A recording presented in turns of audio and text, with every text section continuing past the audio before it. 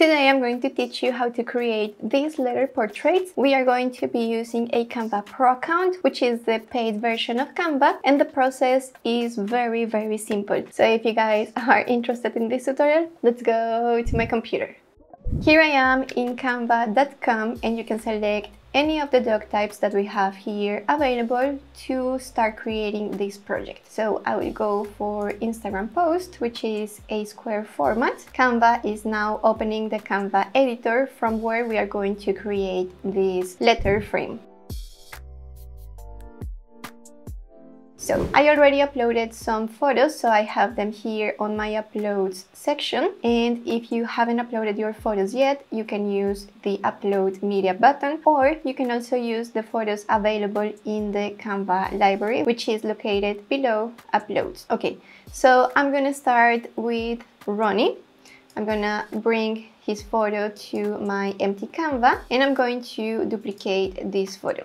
Okay, I have two of the same photos, and now I'm going to select one of the photos, go to edit image, and then background remover. This background remover feature is available for Canva Pro users, the paid version of Canva, so that's why I mentioned that we were going to be using Canva Pro at the beginning of the tutorial. If you have a Canva free account and would love to try this feature or this trick, I'm gonna leave you a free trial in the description of this video. Okay, we already have the photo without the background, and the next step, it will be to go to elements and search for letter, the letter that you would like to find, and then frame. So in this case, letter R and frame. Hit enter, and you can either go to graphics, so stay in all. I'm gonna go to graphics so I can filter the elements and the frames. I have a couple of different versions of the R. I'm gonna bring this R, and then we're going to bring this complete photo inside the frame.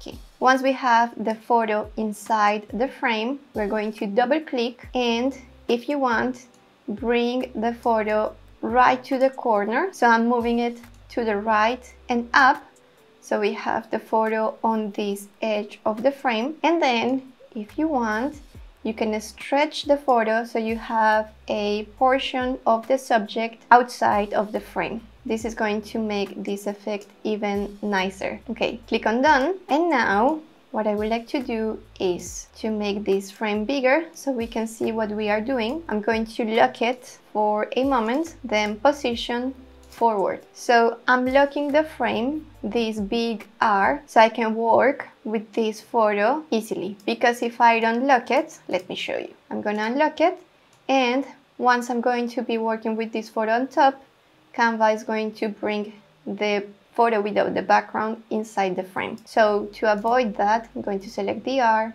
and lock it. Okay, now we are going to make this photo the same size as the one that is behind. So there is a trick for you to make this process easier. So what I do is to add some transparency to the photo without the background. Remember that we moved the photo inside the frame up and to the right, so your photo should start here on this very edge or this corner. So I'm going to position my photo in here, and then I'm going to stretch the image until I see that it is perfectly aligned to the photo in the background. So I think this was pretty easy. Once your photo is aligned to the one in the back, bring back the transparency to 100, and then you can unlock the R in the background or your letter frame. Finally, just select all the elements on your page and group them. Like this, you can move them around the page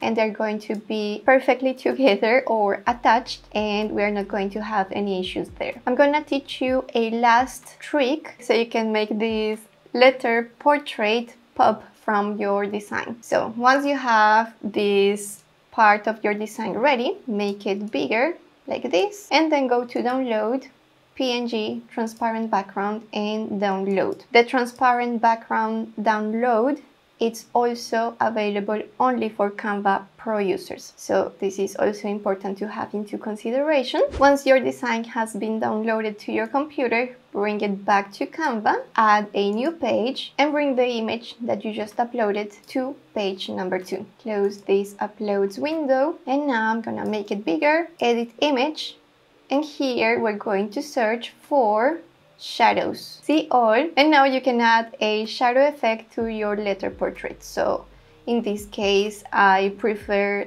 the option drop. I'm gonna click one time to apply the effect to my letter portrait, and then one more time to access the settings of the shadow. So I'm gonna reduce or add more transparency so it doesn't look too harsh on the image. And then if you want, you can also alter or change the angle of the shadow, the offset, and the blur, or even the color on the shadow. Okay, so I think I'm gonna leave it like this. Apply, and then you have your letter portrait. If you want to create a complete word with this effect, select a couple of letters from the word and apply the effect that we just did. For the other letters, let's go back to elements and then search for each specific letter. So you're going to use the same keyword, but just change the letter. So if I want to find the O, letter O, frame, hit enter, and then you should find the frame in here. If you're going to do this trick, make sure that you are using the frame that has the same font or same style as the other letters that you already selected. Okay, so I'm gonna bring the O in this case, and then what you should do is to find some other photos that have the same aesthetic or feeling as the other letters. So I just went to the library and tried to find yellow leaves, and then I tried a couple of different options until I found something that looked fine on these ones. So I just added the photo to my frame and then continue doing the same for the other letters. And if you liked this creative hack in Canva, I have another tutorial that I'm sure you're gonna like, and I'm gonna read one of the comments that we received on that tutorial. This one is from Kristen's classroom, and she said, incredibly helpful. You guys helped my YouTube channel in terms of banners and thumbnails. 9K new subscribers in less than a year. Thank you. Thank you so much for leaving us this beautiful comment. We're really happy to see you succeed, and I really hope that our channel help you guys, many other of you, succeed as well. I'm gonna leave you guys that tutorial over here if you guys are interested, and if you found this tutorial helpful, leave us a thumbs up, and I hope to see you in the next tutorial. Bye!